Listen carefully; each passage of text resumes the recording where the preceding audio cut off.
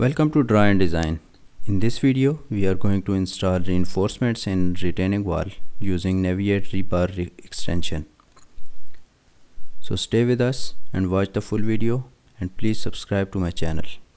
Let's get back to the video. This type of retaining wall can be found in the family section of Revit. So first of all, we will select the retaining wall, then go to NAVIATE Rebar extension and click on retaining walls. This will open up the reinforcement of retaining walls. First of all, let's look up to the geometry of retaining wall. This is the common information for this type of retaining wall. For the footing and for the cross section of retaining wall, all the informations are available. And for the shelf geometry, all the information about the shelves are also given. This cannot be changed from this section. If you want to change the dimensions and settings for the shelf and retaining wall, you can go to edit type section, and in here you can change all the settings. These are available settings for the retaining wall, for the height, for the shelves and foundations, footings, angles, everything are available. Now get back to the Revit.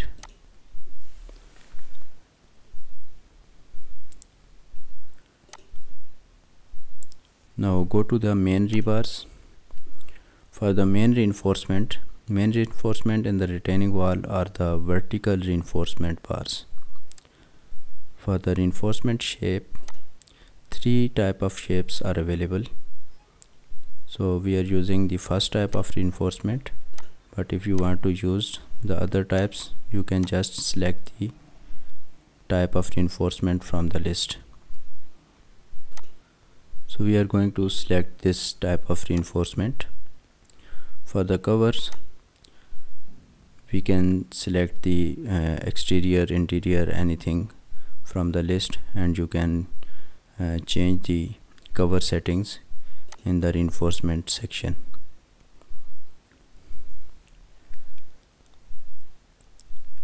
Now we have to look the colors of reinforcement. The colors of reinforcement shown in the image are also shown with the dots in this area. For the blue line, the diameter and the spacing and lengths are available in the blue dot area.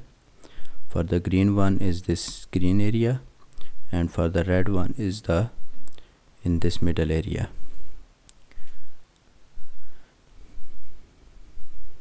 For the bar number 1, let's select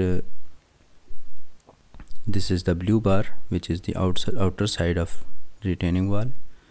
Let's keep the number 4 dia, and for the spacing, let's select 7 inches.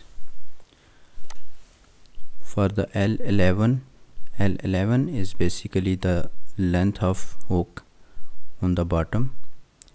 Let's keep this 5 feet, and on the top you can see the reverse U shape. This is the distance bar, and for the distance bar, if you don't want to use, you just uncheck the distance bar, and if you want to use, check it, and you can write the coefficient.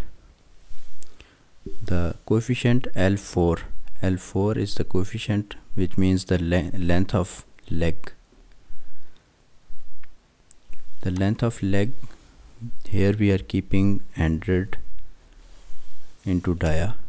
The dia is basically the diameter of the main bar. In this case, we have 400. Now move to the bar number 2.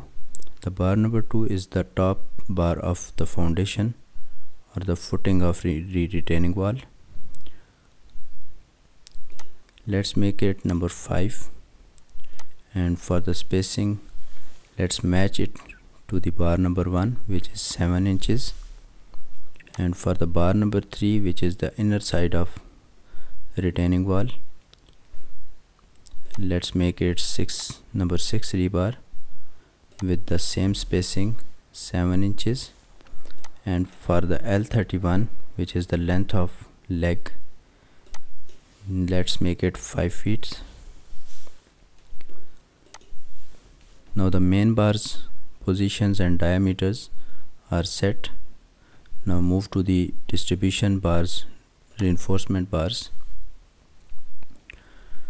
For the reinforcement on the left side of retaining wall, this side, wall left side, all 3 types of reinforcements are given, and for the reinforcement on right side, including the key and shelves, are given on the right side.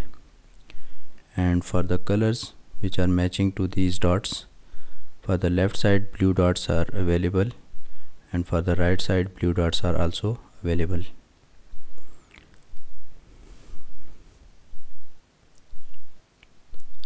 Let's keep this setting number 4 dia bars with the spacing of 6 inches. S1, S2, 3, 4 and so on can be found in this area. The spacing S nominates the spacing of the distribution bars.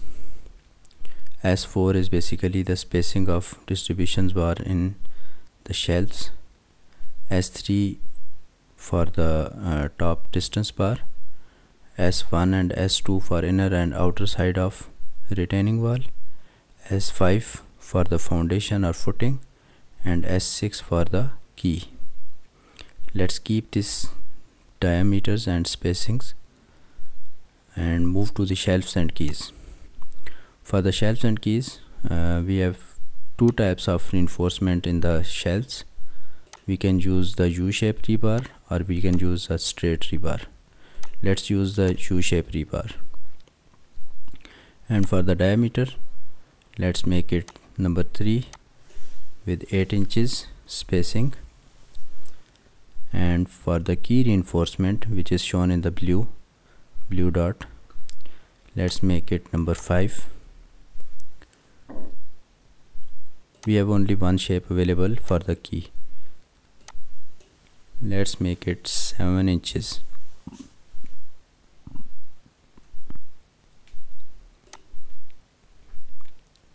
Now we have set all the rebars as per our desired section.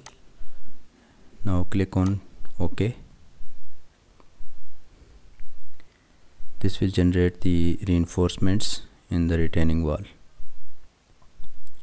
In this video we are going to make the schedule also. So as you can see, we have all the reinforcements. This is the distance bar, the shelf bars. This is the shelf bar number 2, shelf bar number 3. We have the key reinforcements. We have the foundation top bar, and we have the legs for this reinforcement. Also the distribution rebars are also applied. In the 3D area, let's go to wireframe, and you can see the reinforcements are given.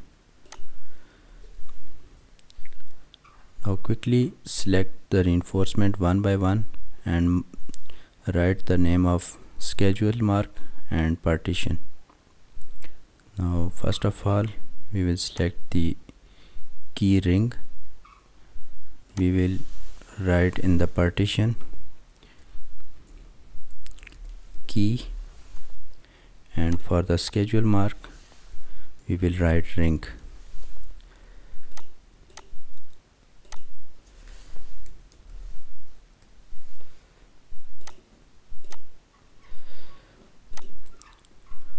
For the reinforcement of footing, let's select this one, and we will write in the partition, we will write footing, and for the schedule mark we will write top rebar.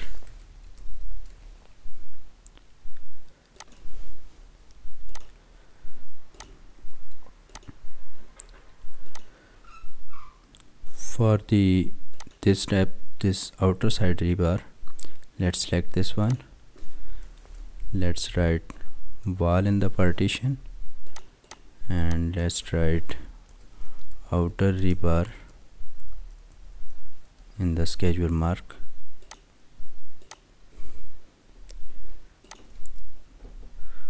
For this side, let's write wall in the partition and inner rebar in the schedule mark. For the keys, for the shelves, let's select all three rebars and let's write shelves and main bars or the top bars in the schedule mark.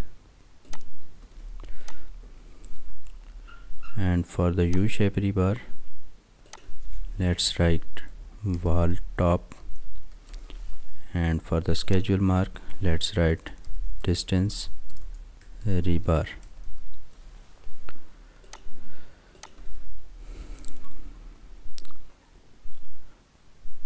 Now we have changed the schedule marks and partitions for the main reinforcement, and so on. We can change the names and partitions for the distribution bars.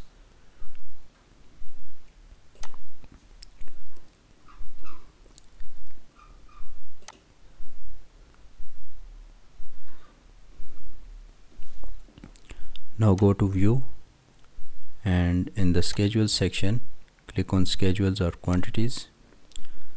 Now go to find the schedule of structural rebars, this one. Let's type the name of rebar, schedule of a retaining wall. Let's click on OK. First of all, we will need the partition. You can double click on the item, or you can click and just click add parameters. Let's add schedule mark. Now add bar diameter. Let's add the spacing.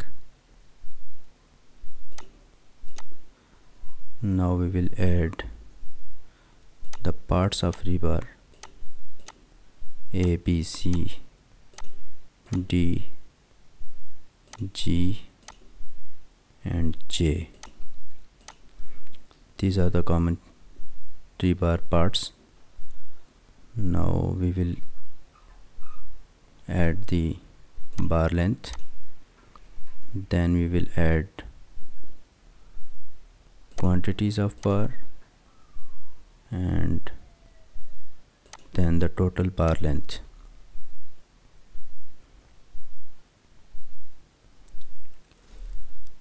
And for the unit length, unit weight, let's make a new parameter.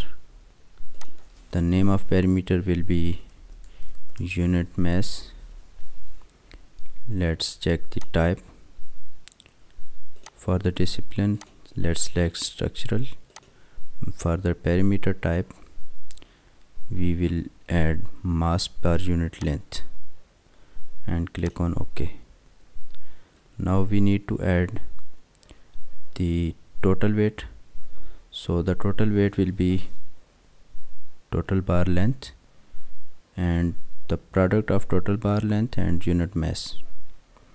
Let's click add calculated parameter, and for the name we will add total mass, and for the discipline let's select structural, and for the type let's select mass. In the formula section, click on these three dot button. First of all, double click on total bar length, then add a multiplication sign, Again click on this button and double click on unit mesh. This will add the formula. Then click on OK. And in the last we need to add the image of the rebar. Now click on OK, and as you can see we have the schedule of rebar. For the bars which we have added, these schedule mark and partition are shown in the top side, and all the remaining bars which are not nominated are shown in the next area. The distribution bar length is same for all the rebars. Later on, if we export this schedule in the Excel, we can sum up the number of rebars and we can just add one row for this type of reinforcement, or else we can use the sorting and grouping tool and sort by diameter and so on.